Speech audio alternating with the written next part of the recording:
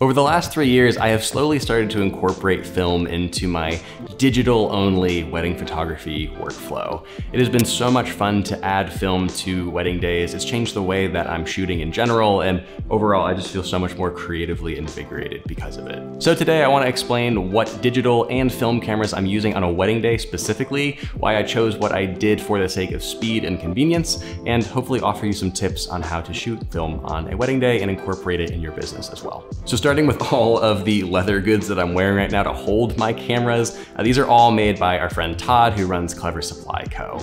This double harness right here, hold 2 cameras at the same time. That's a pretty standard thing for a lot of wedding photographers, but if you don't use one already, I would highly recommend it because it makes your life so much easier on a wedding day.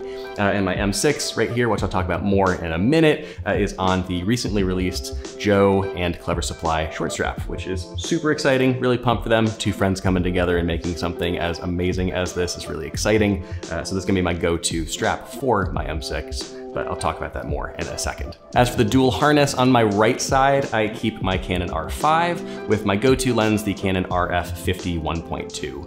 I've owned this lens for 4.5 years now. I absolutely love it. You can check out this video up above and hear my review on it. It's my favorite lens really ever made. I could shoot an entire wedding day just on this if I really needed to, and it's what stays on my camera most of the time. But when I don't have my 50 on my R5, I use the Canon RF 24-70 instead. I recently picked up the 24-70 mostly for video purposes, actually, but I used it at a couple weddings recently and kind of love it, especially when I'm using it in conjunction with film. So I'm starting to experiment with that focal range a little bit more, but yeah, for the most part, it's still the 50 and then the 24-70 if I need something wider or just a slight bit tighter. The other digitally exclusive accessory that I keep on a wedding day is this ProPhoto A1 flash.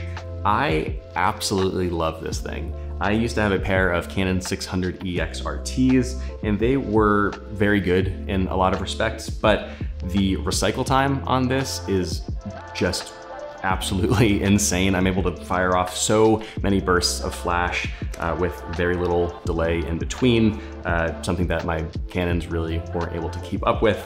This just, again, in the spirit of really having gear get out of your way and let you create, this is one of those things that really just lets you focus on doing your job, and it keeps up with you every step of the way. So the fun little hack that I had with this is ProPhoto has more recent versions of this out right now. This is technically the first version that they ever made of this flash, and instead of spending like $1,000 or $1,100 on the most recent one, which isn't much different from this one, I picked this up used in great condition for about $380, and it's still just so much better than any other Canon or third-party flash that I've used before. So if you are in the market for a new flash and want something that's really good, it's not inexpensive, but it will completely change the way that you're able to photograph dance floors. Now, on my left side of my Clever Supply anchor harness, I have my Mamiya 645 AFD.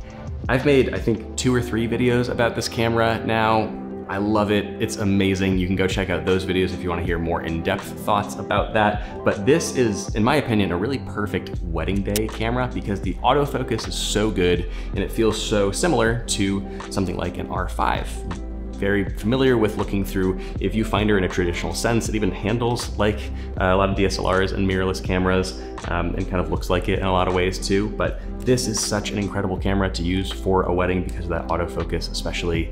It just feels like a camera that gets out of your way and lets you focus on creating. And that's really important, especially for a fast-paced environment like a wedding day. If you don't want to get an AFD in particular or a Mamiya system, Gene has a Pentax 645N that he loves and he uses at wedding days as well. It's a little more affordable and it's a great entry into the world of medium format, while still providing you autofocus, which again, huge plus for a wedding day. Moving on to the M6 that I talked about earlier. This is one of my favorite cameras that I own. It's a super special gift and it's got a great story behind it, but this stays on my neck with Joe's short strap. And for the most part, I just keep a 28mm Elmerit Leica lens on this. This is really nice for moments where I just want to get an establishing shot. 28 is a really great wide focal length for those, and in a pinch you could use it for a portrait too, which is really nice if a guest comes up to you and wants a quick photo and this is all you got on you. It's a really good cover-all focal length. So this primarily for me is something that I'm using for landscape, establishing shots, and something a little wider.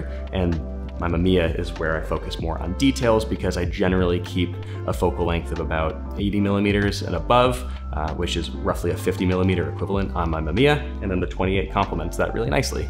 So this right here is basically my core kit for a wedding day. Between all three of these cameras and the lenses that I use with them, I feel so good in covering everything that I need to cover with the speed and the accuracy that I need in order to do a good job documenting a wedding day.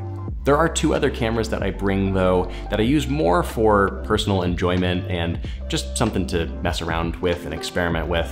And those are a Yashica T4 Super D and a Pentax 6x7. I love the Yashica for its great autofocus and fantastic optics. It's a really easy way to just snap off a couple frames and know that they're going to come back looking amazing. The color rendering is excellent out of this camera, and I've really been smitten with using it as just like an extra little pocketable camera on a wedding day. And on the opposite side of the size spectrum, the Pentax 6x7 is a very recent addition for me. I haven't used it at many weddings yet, but it is an absolute monster of a portrait camera. I love the 105 2.4, love the rendering that really all the lenses for the Pentax system give, and I'm just obsessed with the format of 6x7 now.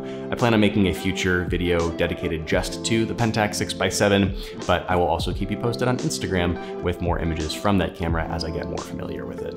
The last thing that I keep on my person on a wedding day is a sling bag. This is also from Clever Supply Co., who makes the harness and the short strap. First and foremost, just love having kind of a very cohesive black leather look on a wedding day. Keeps everything feeling really professional, looking really nice. I think that's one of the biggest benefits of this bag. It's a sling bag that really feels a little more dressed up, which I love. In short, it's just a good sling bag to have to house all of my film, my extra lenses, cleaning cloths, multi-tools, snacks, everything of that nature. Love having this on a wedding day. It's perfect. And before I close out this video, the last accessory that is really important on a wedding day is a light meter. I've actually just been using a phone light meter app for the last couple of months called Light Me, all one word, Light Me. It's been fantastic, actually. Totally free app that has a range of options. I particularly like the fact that you can have a nice wide meter for a more evaluative meter of the scene, or you can actually zoom in and spot meter, which I found to be really accurate in a lot of the film that I've been shooting the last 6 months. So that's basically everything that I use for a hybrid film and digital day of wedding photography. Let me know your thoughts in the comments below if this is something that you're looking to do or introduce in your business in 2024, and I'll happily answer any questions down there below the like button in the comment section. Thanks so much for watching, and I will talk to you soon.